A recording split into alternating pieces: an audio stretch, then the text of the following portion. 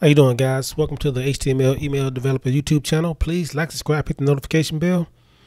Today we're going to go over the 10 tips for landing an email developer job. Number one, it says build a strong portfolio. Showcase your email development skills by creating a portfolio of your best work. Include examples of different email types, designs, and coding techniques. When they say different email types, they're meaning you should start off with a promotional email, a newsletter, and also a transactional email. Transactional email is kind of like a receipt or something like that, or maybe a birthday code or something for like a free burger or something like that.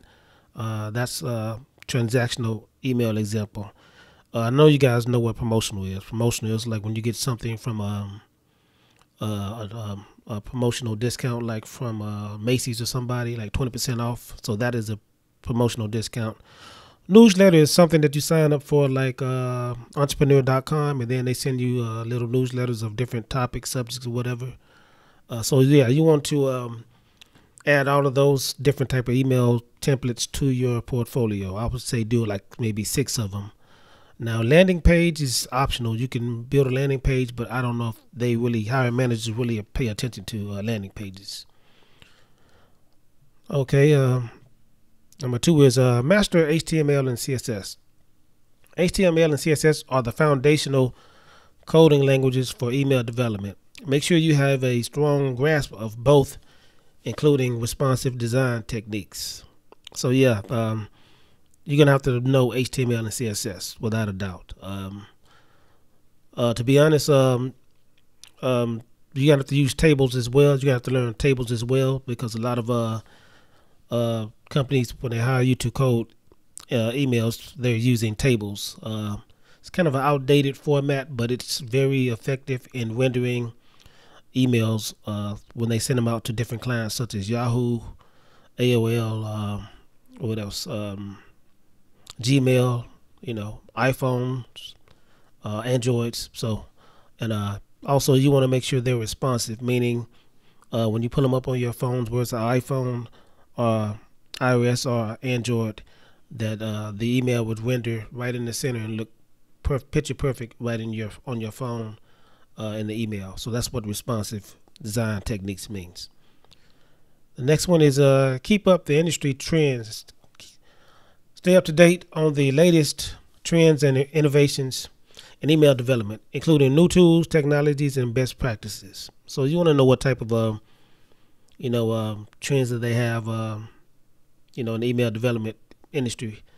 Do I see any trends now going on? Not to my knowledge. I mean, maybe they are, but at my company where I work at, I'm not seeing too many trends. It's kind of like the old-fashioned way of doing things. But as far as tools, you could use what I use mostly is Litmus. I use ACM. I said Adobe Creative Management. I use Dreamweaver, use Photoshop, and also use Adobe XD sometimes to open up my images. So you want to learn all those tools if you can. If you could go to Udemy or somewhere, take a course on all of those. Again, just looking when you're looking up your job, just look at the job descriptions and see what they're asking for, the requirements. And if you see begin to see a trend of these same software tools that they need, then you might want to start going to Udemy and try to look at those courses and see if you could gain knowledge on how to use those tools. The next one is network. Attend industry events. Connect with other email developers on social media and professional network sites, and consider joining email development groups or forums. I'm with this one email group. I think it's HTML email developers on Facebook. Not a big group, not a lot of activity as I expected it to be, but it's still a group, and there's still some things you probably can learn from that group. I know the Salesforce group is they're pretty huge, and they have a lot of knowledge on those pages. But again, you can also go to have go to meetup.com, and there's people that you probably can meet up with. I won't say email developers, but it's definitely Salesforce groups that meet up. So, but again, you can just go to those different sites and just try to find what you can. Unfortunately, it's not a lot of information out there on the internet about HTML email developers. Okay, let's go on to the next. Learn email marketing platforms. Familiarize yourself with popular email marketing platforms like MailChimp, Constant Contact, or Campaign Monitor. Many companies require candidates to have experience with these platforms. As far as email development, I don't think they require you, but it will be an asset, and it also probably help you get paid more money if you have those skills. I've been working with MailChimp since 2012, while I ran this urban entertainment site in Phoenix, Arizona, and I built up my list. I had like maybe 1,000 some subscribers, but I used to send out different campaigns or different events on a weekly basis. So that's kind of how I learned how to do email marketing with MailChimp. But again, it will it'll help you if you had those skills, though. It will enhance your chances of getting hired if you have those email marketing skills along with email development skills. Have attention to detail. Email development requires a high degree of attention to detail to ensure emails render correctly across all devices and email clients. That is true. You want to make sure that you go over your project thoroughly. To be honest, when I first started for my company, I would code the emails, but I would take it for granted that I would know everything thoroughly. I did what I was supposed to do. I took my time and everything. Didn't make a lot of errors, but made more than I care to talk about. So once what I started doing was I would just go ahead and finish my HTML code, and then I would go over it like maybe twice. I would check over everything. I would compare the spreadsheet to my HTML code because we go off of directions of the spreadsheet, and I would just compare the two back and forth. And I would do it one time, and then I'll do it a second time. And since I've been doing self-checking twice, I've minimized my errors. So now I barely get any errors. Most of the time they're just asking me to update something or change something, and that's about it. And if I do get an error, that's because I kind of copy something from my old template to the new template, but I forgot to change that one little code. But yeah, you want to make sure you really pay attention to detail because, man, these email templates in the emails is very, very, how can I say, timid, very, very fragile. So it's easy to, if you don't do the code right, it's easy for it to come out, discombobulated in your email inbox. Customize your applications. Customize your application materials. It's cover letter, resume, portfolio for each job you apply to. Research the company and tailor your materials to highlight how your skills and experience align with their needs. Yes, you want to put all your keywords and skills into your resume or application.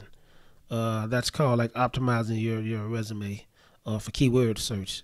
So that's what they're talking about. All these little keywords like email marketing, email development, email design, what have you. You want to put all those keywords in your resume, so therefore when they do a resume search, those keywords will pop up. And maybe if you're the one that has those keywords in your resume, maybe it'll pop up sooner than your competitors. So that's why they will want you to cater your resume to the job that you're trying to submit your resume to, so they will align together.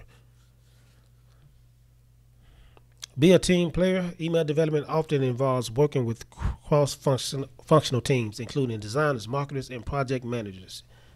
Yes, I speak about this all the time, that you're just not going to come in there and put your head down and code. No, you're going to have to talk to people. You're going to have to talk to like several different people. So to be honest, you have to learn those skills too, to communicate with people, and sometimes it can be frustrating. Sometimes it's miscommunication between the team members, but still you got to be professional, and you have to talk to these people. Like I said, designers. I talk to designers. I talk to project managers. I talk to my manager. I talk to the people that create the workflow for the trigger emails.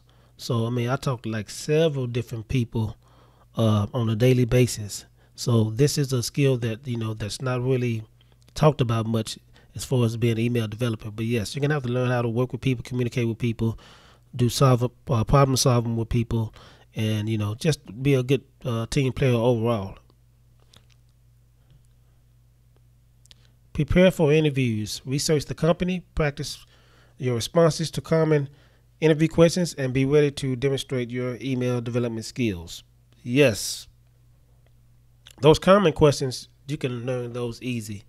A lot of times they're asking the same questions. So once you learn what questions they're asking, you can just go back and study. Because sometimes they would ask me questions that I didn't understand because I was new in email development. So I once I get out once my interview was over, I would go research that on Google, like, and what's the answer for it. Too bad we didn't have Chat GPT back then. But anyway, so yeah, I would study those questions, and that's kind of how I end up getting my current job. I looked at one question. It asked me a question about problem solving and what did I do. And I looked at this question like almost a day before my interview. It was a long answer, and I said, okay, I will paraphrase. But then when I answered the question, I almost answered verbatim from what I read on the internet, and I think that's what got me the job. Um, I couldn't believe I remembered almost every word of that answer, but I think that's what ended up landing me the job because I was struggling before to answer that question in interviews, but when I answered this question, it just went good for me, and I ended up getting the job. Showcase your passion. Employers want to see that you are passionate about email development. Share your enthusiasm for the industry and your willingness to learn and grow in this role, or the role. Yes, I think, and that was another thing that got me hired. Because you got to realize, guys, they only asked me 5 questions. 5 questions, 15 minutes. I couldn't believe it. I said, "Is this real?" So me and a friend of mine had to do research on the company because we didn't know if it's real or not. Because only 5 questions, but that question I told you I answered was a good answer to. And then they just saw my ambition to want to learn. And that question that I answered, it had something to do with being able to take initiative on my own and being able to learn and problem solve. And so that helped me get the job as well. So I mean, if you show some type of ambition and passion, now, I wouldn't say passion is kind of a strong word because passion for email development. Let's be serious, but a passion to willing to learn and are willing to work with others and willing to get the job done. If you get an opportunity, then I think that's what you should really take serious and keep in mind. Again, guys, I went through all of these just to try to help you guys understand how you can go about landing an email developer job. Again, it's 10 tips for landing an email developer job. Please like, subscribe, hit the notification bell. Take care.